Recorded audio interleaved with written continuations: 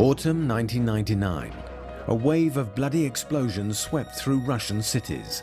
On the 4th of September, in Bunaksk, in Dagestan, 62 people died in the rubble of a tower block. On the night of the 9th of September, in Moscow, an 8-story apartment building in Guryanov Street was blown to bits. A toll of 94 dead and 164 wounded. At dawn on the 13th of September in the capital city again, a powerful explosion totally destroyed a 7-story building on the Kashira Road. 119 bodies were pulled from the rubble. They included 12 children. 3 days later, in Volgodonsk in southern Russia, 17 people died in another explosion. Russia had never before been subjected to such acts of terrorism.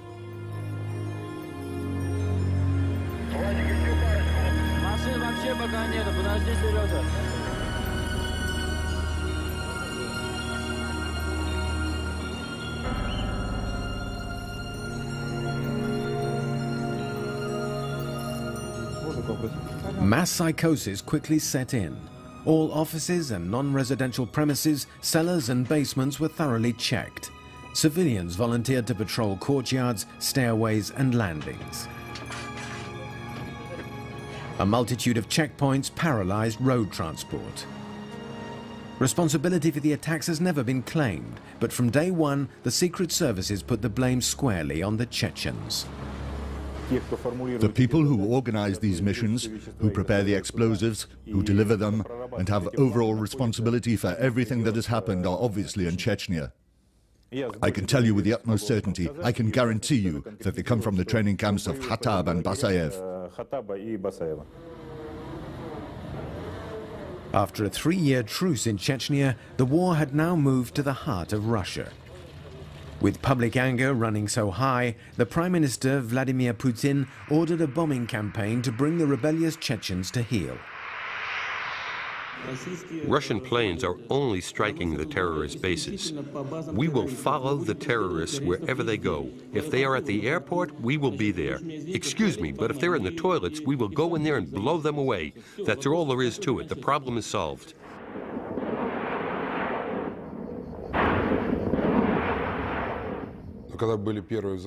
When the first explosions took place in Moscow, then in Volgodonsk, the public was in a state of stupefaction and shock.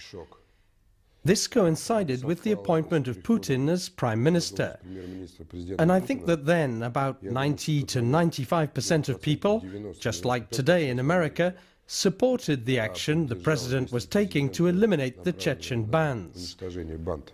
But what's interesting is that even now it hasn't been proved that the Chechens did it. Okay, so the finger is pointing at a whole people, the Chechens. But show me who carried out the attack, show me who planted the bombs. They can't do it. The slow progress of the inquiries, the absence of proof, the sheer scale and professionalism of the bombings all cast doubt on Chechen involvement. Speculation as to the possible involvement of the Lubyanka. The secret services began to emerge.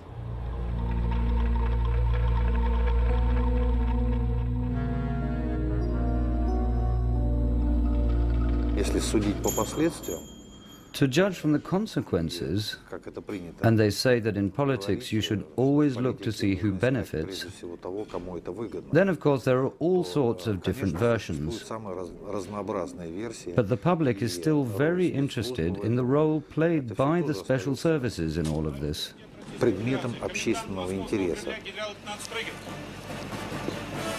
After public demands for peace, the enraged Russian people turned against the Chechens and the war was renewed.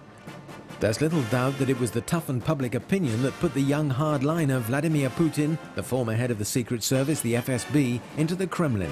To this day, the only terrorists detected in connection with the bombings were FSB agents.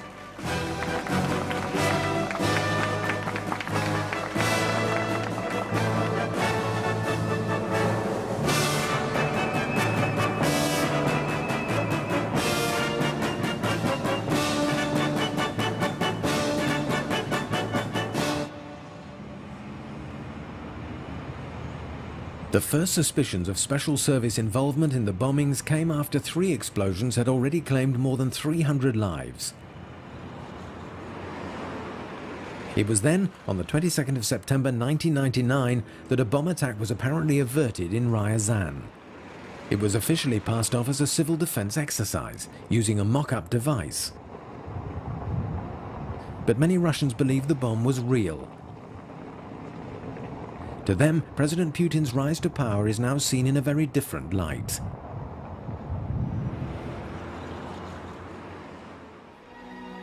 Those involved in investigating the mysterious events in Ryazan include journalists from Novaya Gazeta, one of Moscow's last remaining independent publications. And since the FSB doesn't like it when people pry, the newspaper has had more than its fair share of problems. We consider that, according to the law, according to the Russian Penal Code as it stands, the facts disclosed by our paper should lead to the opening of a criminal inquiry to establish if those facts are indeed well-founded. But instead of that, a slander suit has been brought against the paper. In August 2001, Novaya Gazeta took a risk when it published extracts from a book by Yuri Felshtinsky and Alexander Litvinenko, The FSB Bombs Russia. The historian Yuri Felshtinsky was born in Moscow and since 1978 has lived and worked in the United States. He has written several books on the history of the USSR. An American citizen, he was the first foreigner to obtain a Russian doctorate in history. We all know that information often comes out after failed operations. That's what's happened here. The FSB tried and failed to blow up a building in Ryazan.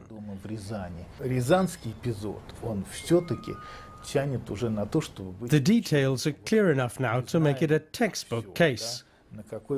We know everything.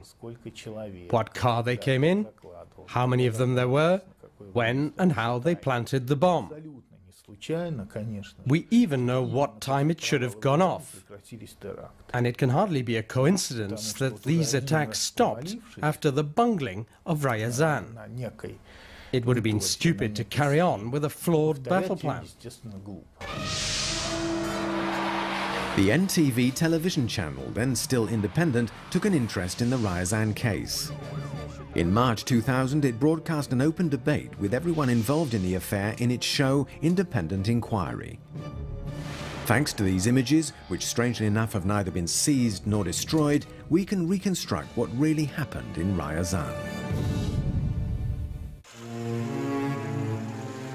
On the 22nd of September, at 9:10 in the evening, a suspicious scene was played out in front of an apartment building. Two men and a woman unloaded 3 large bags from the boot of a white car and carried them into a basement.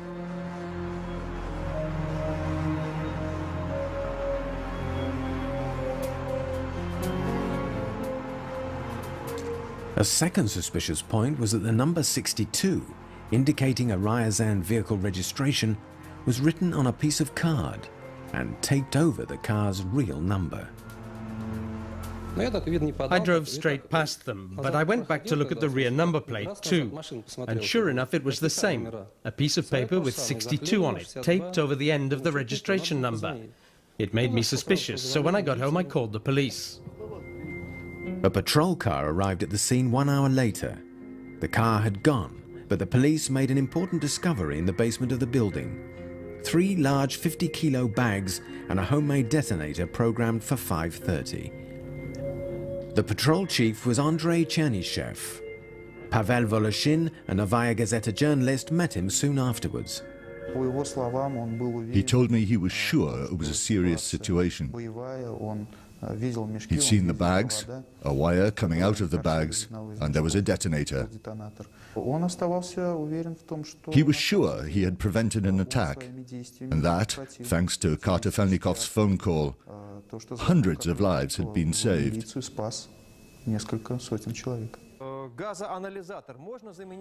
On the NTV program, the tenants of the building recounted the details of what they saw and went through that night. When the police went down to the basement, they weren't very enthusiastic because it's in a terrible state, and some people use it as a toilet. But when they came back up, the expressions on their faces were very different. The cops were running all over the building, banging on doors and shouting, "Everybody out, there's a bomb in the building." After what had happened in Moscow and other places, everyone went down into the street in their dressing gowns and slippers. We've got a 3-year-old. We grabbed him out of the bath, soaking wet. We wrapped him up in a towel, put our heads down and ran. I got there at 10:15 that evening. I brought all the people who live in the building together and told them, "We've checked the basement and the attics. The building is safe." And I told them, as head of the local FSB, "You can go back to your homes." This is the first statement by Sergeyev to contradict the facts. The tenants actually spent the whole night in a nearby cinema. The inspection of the buildings was taken so seriously that they couldn't go back to their homes until the following morning. We weren't allowed back in, and the police stayed in the building until 10 o'clock in the morning. They let us away at 2 o'clock. I noted down 1/4 midnight. We were taken to the October cinema. There was no heating. It was freezing for the children. Well, I was there with you. We were all there in the October cinema. There's no point in lying. Maintaining a false version of events is always difficult. Not long before this clash, General Sergeyev had been telling a completely different story. I was with you all night. I worked with you until morning. We spoke to each other, and yes, the situation was certainly serious. On the night itself, the former head of the Ryazan office of the FSB was as certain as anyone else that there had been a bomb in the building. Sergeyev came over to us several times. Around 2 o'clock in the morning, when the bags had been checked, he got us all together in a circle around him and said, "Today is your second birthday." There were 3 bags of explosive programmed to go off at 5:30. You would have all been there, and you would all have been blown sky high. From this statement made on the night by the local head of the FSB, it was clear to all that a real bomb had been defused. There were 3 bags. The one in the middle had a hole in it. There was an electronic watch inside with wires coming off it. I put my hands in and started gently taking the wires out of the bag. This photo of the detonator was taken the next day, the 23rd of September. As for the bags, analysis revealed traces of hexogen, an extremely powerful explosive. Acting on the experts' conclusions, on the night of the 23rd of September, the Ryazan public prosecutor ordered criminal proceedings to be instigated in accordance with Article 205 of the Penal Code, terrorism. 1,200 police officers and soldiers were thrown into the hunt for the bombers. Their identikit pictures were pasted all over town and distributed to all police patrols. There were 2 men, one with a mustache and a woman in a tracksuit. She was sitting in the back. On the evening of the 23rd of September, Prime Minister Putin announced to the world, "As far as the events in Ryazan are concerned, I don't think they made some kind of cock-up. If these sacks with the explosives were noticed, that means there is at least one plus factor, that the public is reacting in the right way to the events taking place in our country today." In this way, Putin confirmed that a terrorist attack really had been thwarted in Ryazan. The Ryazan telephone exchanges had been put on red alert. The telephonist, Nadezhda Yuknova, intercepted a suspicious call to Moscow. The number that was dialed began with 224, which is the exchange that services the Lubyanka, the FSB headquarters. They said, "Is the woman with you?" "No, she's taking the trolley bus at noon." "Where's the car?" The cars in the car park. Leave Ryazan separately. There are checkpoints and patrols everywhere. And I mean, anyone would have thought, because everyone was thinking about terrorism. Thanks to that phone call just 24 hours after the discovery of the bomb, the police had already located the suspect's hideout.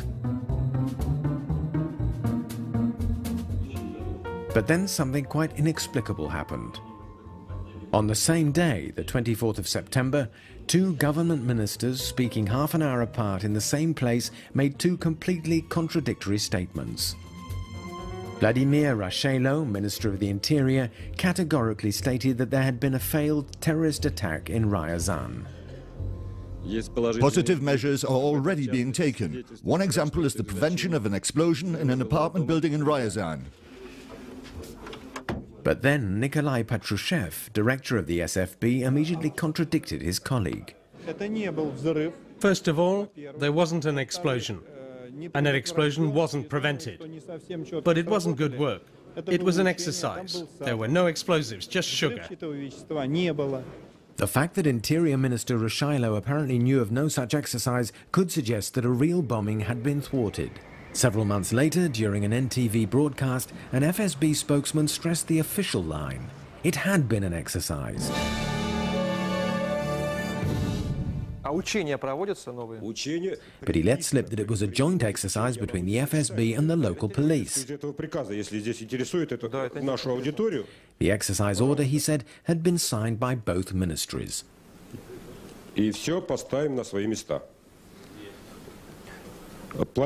A major operation involving all the members of the Russian Federation was jointly planned by the police and the FSB. The operation was codenamed Anti-Terror Whirlwind. It was signed by Patrushev and Rashailo. Even high-ranking Secret Service officers had difficulty supporting the exercise version of events. I don't get it. Why did it take 2 whole days to tell the world it was an exercise? Frankly, it's incomprehensible. Well, it's obvious. We wanted to check the logical follow-through of our operation, including the hunt method to the terrorists. That's why we didn't reveal it was an exercise. Right, but you couldn't have told Rashailo? Well, you know, things can sometimes get muddled during an exercise. Anyway, during the exercise, we were checking our systems and the systems of the Interior Ministry.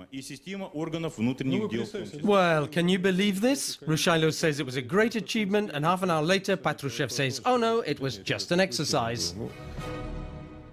But Vladimir Putin found himself in an even more awkward position. He had also announced that a bombing had been thwarted. Had the Prime Minister known about the exercises in Ryazan?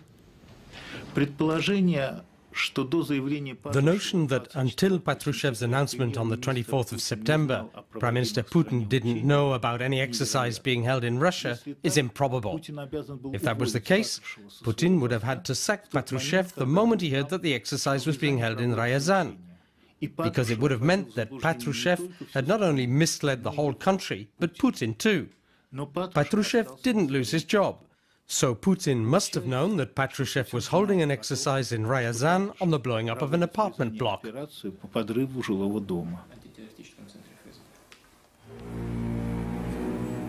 members of the Ryazan FSB were not informed about the operation run from Moscow because of the need for secrecy.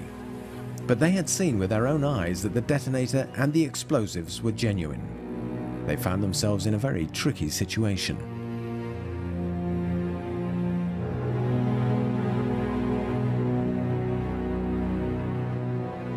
To put it mildly, Sergeyev wasn't pleased. In fact, he was beside himself with rage. After all, in this case, his professional pride as a member of the Special Services had been trampled in the dirt. How could an FSB general not know what was going on in his own patch? Even worse, now the Moscow bosses were trying to force the local Ryazan FSB to change their game completely. And then, to cover themselves and separate themselves from the actions of the center, the local Secret Service men published an absolutely unique statement. I would say this document is concrete proof of the involvement of the FSB in the Ryazan attack. I'm going to read these few lines from the Ryazan FSB statement. It has been made known that an imitation detonator, discovered on the 22nd of September, was part of a joint operation. This announcement came as a surprise to us. It came out just as our agents had identified the place where the bombers were living in Ryazan and were preparing to arrest them. It was precisely at this moment that Patrushev replaced the real attack story with the exercise theory. Just hours after the Ryazan incident, Alexander Zdanovich had appeared on Hero of the Day on NTV, but he didn't mention an exercise. His accusers say that either the excuse hadn't yet been conjured up, or he was buying time for the Moscow FSB bombers to escape. But he was already downplaying the Ryazan affair. According to the information currently in my possession, no explosives were discovered. Even the reports that came out on the morning supposedly analyzing hexogen fumes or hexogen haven't been confirmed by our specialists. And the detonator? You know, there weren't any detonators. There were things that only looked a bit like a remote control or several components of an explosive device. But many of the tenants of the building had seen the contents of the bags that were planted in their basement, and the substance did not resemble sugar. I saw those bags lying there, no more than 10 feet away. They looked like, I don't know, maybe it wasn't hexogen that was in them, but to start with, it was yellowish and really fine, like chopped vermicelli, some kind of granules, I'd say. I can assure you with total confidence that there wasn't any hexogen. And, by the way, to go back to the explosions that happened in Moscow and other cities, there was no hexogen there either. A quite different explosive was used. 6 months earlier, the leaders of the FSB had said something entirely different about the explosions in Moscow. We have received new information that traces of hexogen and TNT were discovered. This already indicates that the explosion was definitely not an accident. So why did the FSB suddenly start denying that hexogen had been used in other bomb massacres? It's alleged this was to eliminate the similarities between the real bombings and the so-called exercise in Ryazan. At various different stages, the discovery of the explosive and the gas, the analysis, the panic, the FSB had several opportunities to make a prompt announcement that this was an exercise. Why was that not done? Because the FSB didn't think anyone would pick up the trail. Just at the moment when the terrorists were about to be arrested in Ryazan, when the people and their hiding place had been identified, at that moment Patrushev announced that there was an exercise going on. And so the announcement by Patrushev himself that exercises were going on in Ryazan was, of course, an indication that the terrorist attack had been planned from the top, and with Patrushev's knowledge.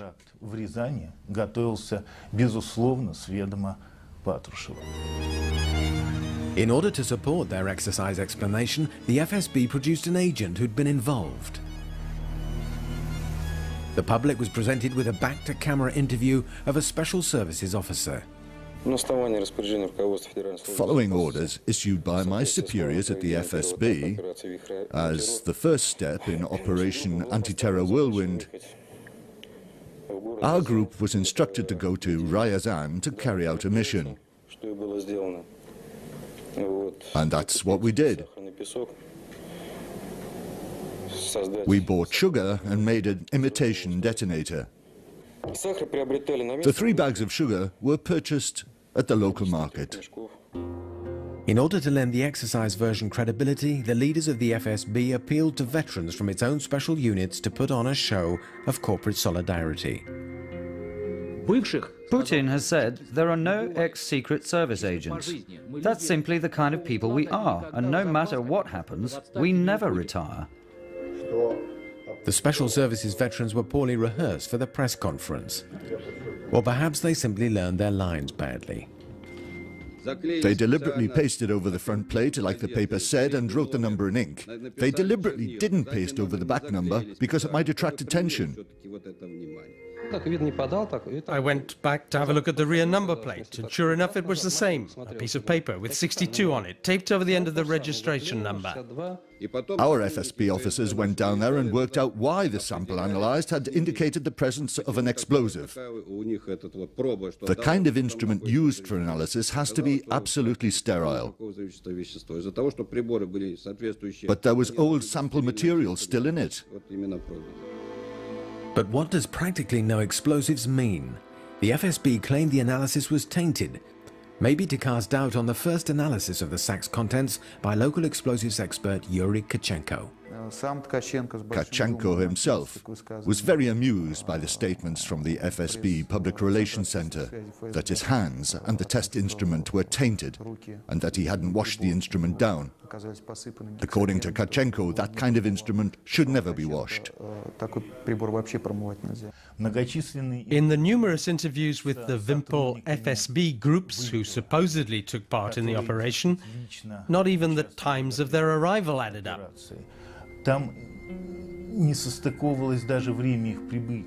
They claimed to have left Moscow on the evening of the same day. But anyone who's traveled from Moscow to Ryazan by car knows that it's physically impossible, whatever speed you're going at, to get to Ryazan so quickly as to have the time to buy sugar in the local market. The FSB claimed the sugar had been bought in the evening, but an operations photo was taken in daylight. In the face of such major discrepancies, the FSB stuck to their story. It was sugar, sugar. As for the explosion of the detonator, there wasn't any detonator at all. They bought 3 batteries in a shop, a shotgun cartridge, wires and all the rest, made a mock-up and put it on the bags of sugar.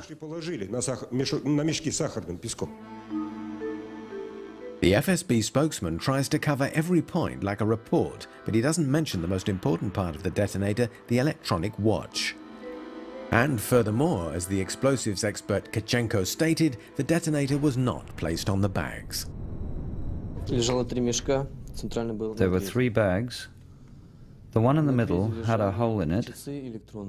There was an electronic watch inside with wires coming off it. I put my hands in and started gently taking the wires out of the bag.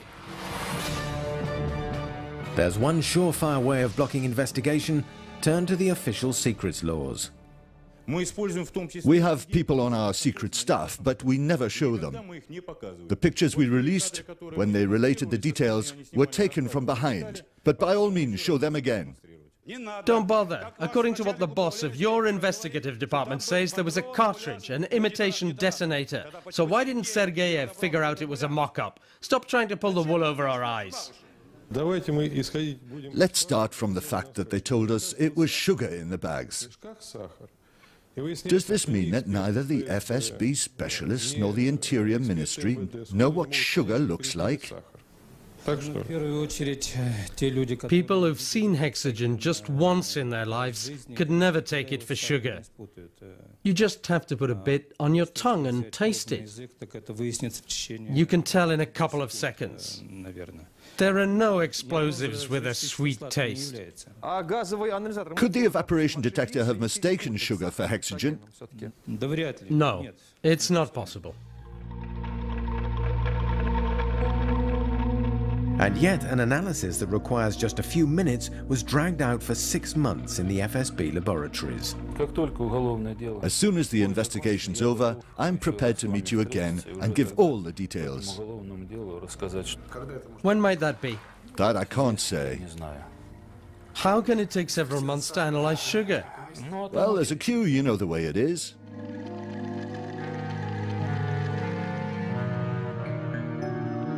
In its efforts to be seen to be doing everything by the book, the FSB went to the point of absurdity. The bags that the FSB claims contained sugar, that we're convinced contained hexogen, were confiscated, and then it was announced that the bags were undergoing further analysis. Now, if it is sugar, and we're sure of that, why do we need this analysis? And after that, they were blown up in a safe zone. But if you know it's sugar, why do you need to blow it up? A bombing attempt or a blundered exercise?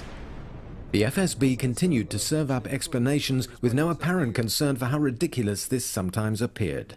The material evidence in this inquiry is sealed in this bag. We can't open it without the permission of a judge. But we brought it with us especially to show that it was properly documented and all is on the record. So there's no question you can go on saying it's explosive when it's sugar. The FSB are watertight against investigation. Once again, when the chips were down, they resorted to their final protection, state secrecy. I repeat, we're a secret service, and as such we use all means at our disposal in the law to carry out operations that you're not aware of and shouldn't be aware of, apart from what's stipulated by the law. We're talking about state secrets. Even this is inaccurate. In the law on operational and investigative activity, not only is there no article about exercises, the word is not even mentioned. So the operation in Ryazan was clearly carried out on some other basis. I've been sitting here and I don't believe these fairy tales I've been hearing from the FSB. I'm an old military man too, retired with the rank of head of staff of an entire military unit. Do you know how many exercises I held in 28 years in the service? And now, no one will believe you, or believe in that sealed bag, or those files with all your papers and analyses. No one will believe you. The idea of the exercises appeared after the public discovered that something was going on. Exercises have to be announced in advance because the public is involved with them. Because this is a civil defense exercise. I'm certain there weren't any civil defense exercises going on. If there had been an exercise, they would have presented us with mountains of paperwork signed by the top brass at the FSB. The fact is that this paperwork doesn't exist, because if it existed, they would have shown it to us. This proves, of course, that it wasn't an exercise. Apart from all that, in a country where bombs are already going off everywhere, where several apartment blocks have already been blown up, nobody with any common sense would hold exercises that were so similar to what happened in Moscow. Nobody would organize exercises in a country where a war was already going on. Remember that the NTV program was broadcast before the new president began tightening the screws, and the residents of Ryazan openly mocked the exercise version of events. Zdanovich, Sergeyev and the other gentlemen of the FSB are trying to convince us that it was an exercise, but we don't believe them. Is it because the citizens of Ryazan are too stupid, or is it because your lies are unconvincing? Alexander Badanov, who offered to help our film crew, had a bag of heroin planted in his pocket by FSB operatives. Then they threatened to take action against him if he met up with us. And the reception we were given in Ryazan in November 2001, 2 years after the memorable events there, was not very hospitable. We tried to interview one of the central characters, General Sergeyev. He refused, which is understandable. We hadn't arranged in advance to meet him. But that wasn't why our group had to leave Ryazan. As we left his office building, some men in civilian clothes took us to one side.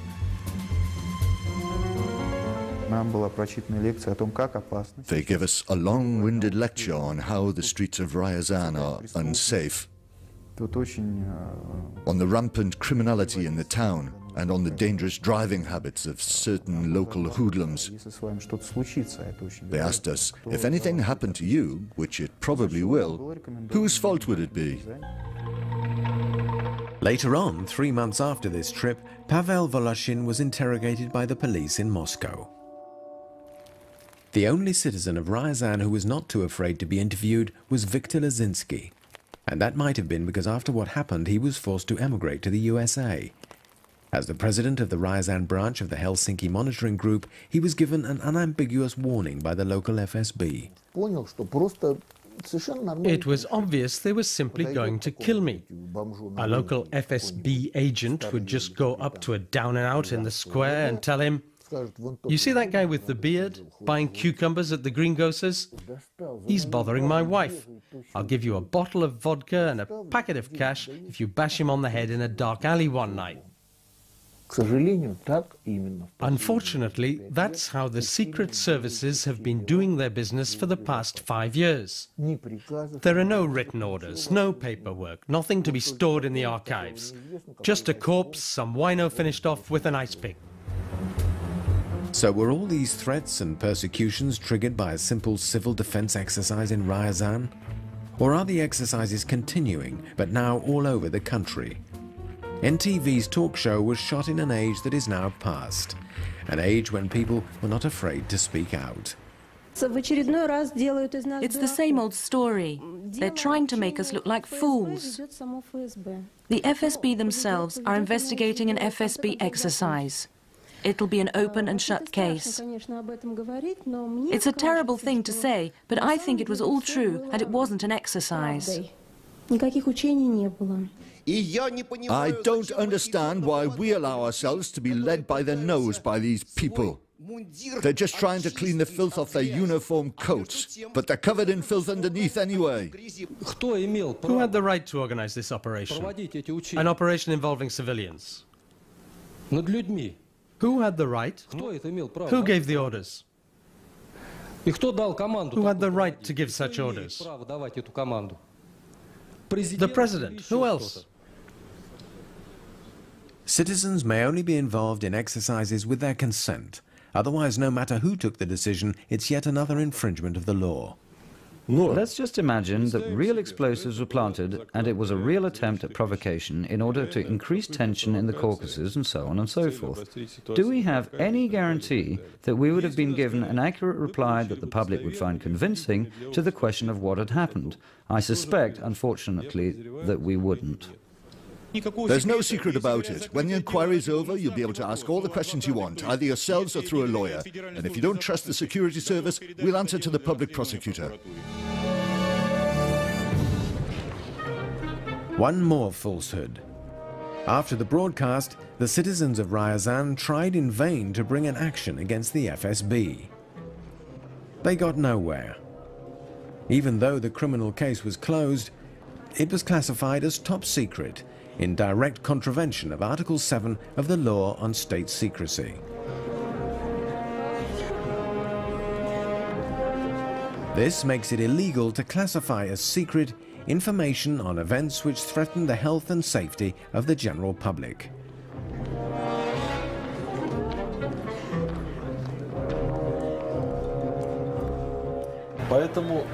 Of course, these classifications remain in force for 75 years. So I don't think we're likely to learn what really happened for at least 75 years. The Russian parliament could intervene and see to it that the truth was known. That is why on the 18th of March 2000, two Yabloko party MPs, Yuri Shikoshikin and Sergei Ivanenko, demanded an inquiry into the revelations in the Novaya Gazeta newspaper. It was a fairly innocuous request. Look into a newspaper story and get answers to some questions about what happened and what didn't. Even this attempt met with violent rejection because it was seen, and rightly so, as an attempt at civil control over Secret Service activity. We haven't had an answer yet about whether it really was a terrorist attack that was thwarted or whether it was passed off as some sort of Secret Service operation, an exercise or whatever. It's a secret, shrouded in darkness. We still don't have any reliable information on the matter. If the truth about the incident in Ryazan came out, the government would be forced to answer questions about who was behind the explosions in Buyansk, Moscow and Volgodonsk. And that's something both former and present members of the Russian special services are agreed upon. The entire history of the KGB is just full of this kind of activity. And in this context, I believe the incidents in Moscow and Volgodonsk, and then later in Ryazan, that failed explosion, I believe they're all links in the same chain. The style used here is absolutely clear. The group looked around for the premises, preferably in the basement or a ground floor. They rented them under the guise of storage space for some kind of goods, and the explosive was shipped in. In a day, you could quite easily bring it in and set up the explosion. It was delivered disguised as bags of sugar. But if we assume that all the explosions in houses in 1999 were the work of the special services, clearly it must have taken several months to plan and prepare for them. And right up to August 1999, the FSB was headed by Vladimir Putin. Yes, of course, it's possible that the president and the top brass had nothing to do with it. And there could have been a group of patriotically inclined officers who planted bombs and blew up not just one house, but 10 or 15, taking the risk for the salvation of the state they love. One more question. The explosions have taken place, the so-called Ryazan exercises have been held. So now, why doesn't Putin, as president of the country, hold an investigation into what happened? I think the answer is obvious. Either he knows perfectly well what actually happened, or there is, in the final analysis, another global explanation, that Putin doesn't really control anything that happens in the country. Whether a special service plan to mobilize public opinion against Chechnya or a genuine anti-terrorist exercise, a genuine investigation of the 1999 bombings is too risky. If the inquiry were to establish that responsibility rests with the Secret Service, then the legitimacy of all those presently in power in Russia could be called into question.